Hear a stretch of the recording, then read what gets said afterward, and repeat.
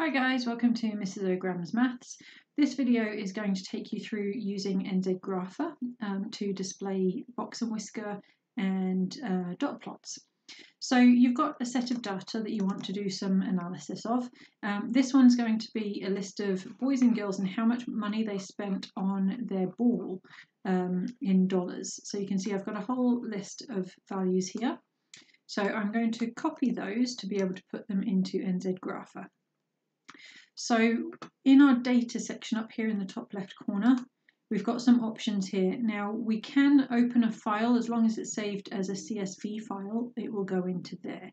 But actually a little bit easier than that is just to paste the information we've got. So I'm going to paste the details that I've just copied from that Excel spreadsheet with the titles in there as well. Then we click on import and we've got a data set to go with. Now, just a little side note, if you don't have a data set to start with, you can play around with it NZGrapher by selecting one of these presets up here. So carrying on with this, we want to be able to make a dot plot with a box and whisker graph. So we select that from our graph type. Then we have to tell it which variables to do that on. So we're going to go for amount spent. And here we have a dot plot of all of the data that we've just input into our graph. Now there's some useful things down here that we might want to adjust as well. So first of all, we want to include the summaries there that give us important bits of information. So it gives us things like the minimum value, the quartiles, the median, the mean, the maximum value, the standard deviation, and how many data points we have. We also want to show a box plot.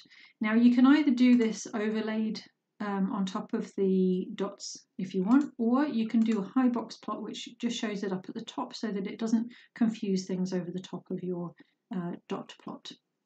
You would also want to change some of these things, so we want to change that title to something sensible, and then you just update the graph.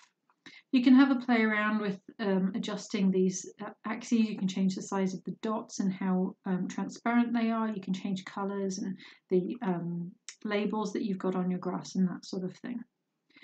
The other thing you might need to do is to compare two groups. So here we've got boys and girls. So we might want to separate them by gender. So we can make a comparison between those two groups. So you just simply select that as your variable number 2. Now, one more thing, before getting to that graph, you might be required to take a sample. So if we pretend we've got the entire population details in here in our table, and we want to go through a method of sampling, NZGrapher will do that sampling for you. So we can take a sample here under this menu, and you can select the type of sampling you're doing. You can do stratified. I'm going to stick with simple random. We just want a random selection of people to compare. Now, sample sizes should be at least 30 big, and it should be, if you're splitting it into two groups, you want at least 30 in each group. I'm not going to go straight for 60 because it might not be an even 30-30 split. I'm going to go for 100 just to make sure we get a minimum of 30 in each of those groups.